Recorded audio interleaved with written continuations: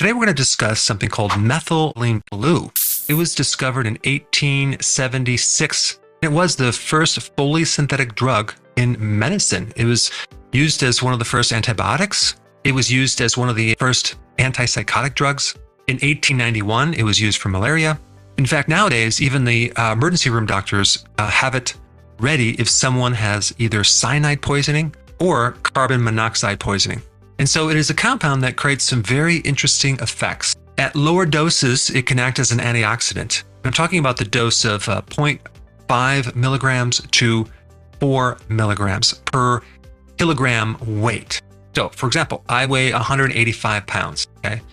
That's roughly around 84 kilograms. So if you do the math, I would need per day, roughly on the low end, about 42 drops because it comes in a liquid.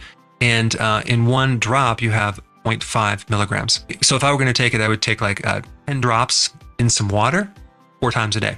And if you're going to try this remedy, I would definitely make sure you get the USP pharmaceutical grade at 1% solution, which will give you about 0.5 milligrams per drop. So what type of conditions would methylene blue potentially help someone with?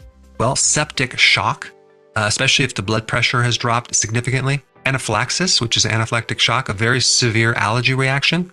If someone had a virus, because it has very potent antiviral properties. It's good for brain fog, memory loss. It's been studied to help people with depression, anti-candida properties as well. It also apparently is really effective in tissues that demand high amounts of oxygen, which I'm going to explain in a little bit why, like neurodegenerative conditions like Alzheimer's, Parkinson's. It's even good for things like gout because it can help break down uric acid. In low doses, it acts as an antioxidant as well as an anti-inflammatory. So typically anything that involves mitochondrial dysfunction can benefit from methylene blue. So what I want to explain is how it actually works. What is it doing in the body?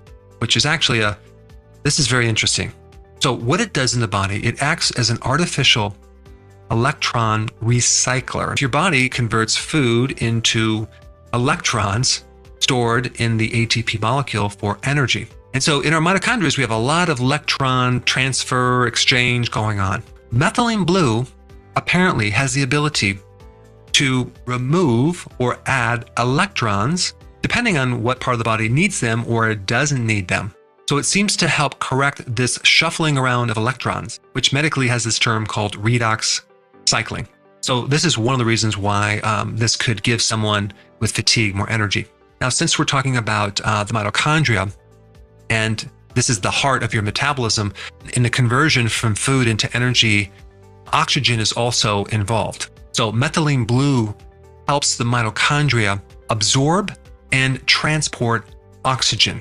It actually improves the way the body uses oxygen. And so you can imagine all the different problems that this could potentially help someone with. Now, there is some contraindications. If someone is taking an SSRI, which for depression, for example, you wouldn't want to take this as the potential side effect of increasing too much serotonin. And of course, before taking something like this, check with your doctor just to make sure there's no contraindications.